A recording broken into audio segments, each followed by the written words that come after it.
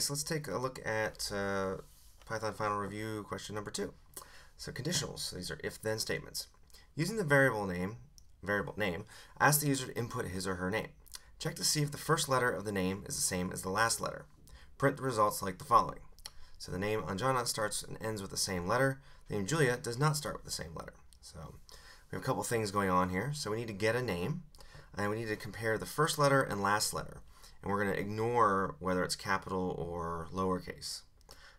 So let's get started. So name, raw inputs, this should be familiar. So please enter your name. Okay, now name is a string, so that's good. So what we want to know is we want to know the first letter and last letter. Well, what we can do here. So first, say first equals name, and if you remember, the index is 0. Last equals name. Now we could do a couple different things here. We could do length of name, as I think somebody mentioned in class, or we could do something interesting. We do -1. What that does is, like, if this is 0, -1 goes to the left and kind of wraps around to the last letter. So it doesn't matter how long the string is, we just use -1. Okay. So what we can do now is if first, now we can do upper, we can do lower, doesn't matter.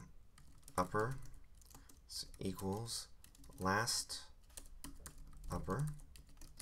So if it equals same, then we print the name, %s, starts and ends, same letter, and quotes, %name.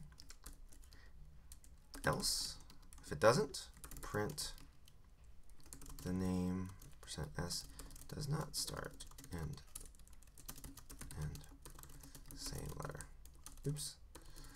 Letter. Quote, %name. Okay, so let's test that. See how it works. See if it works. Please enter your name. So we'll try Anjana.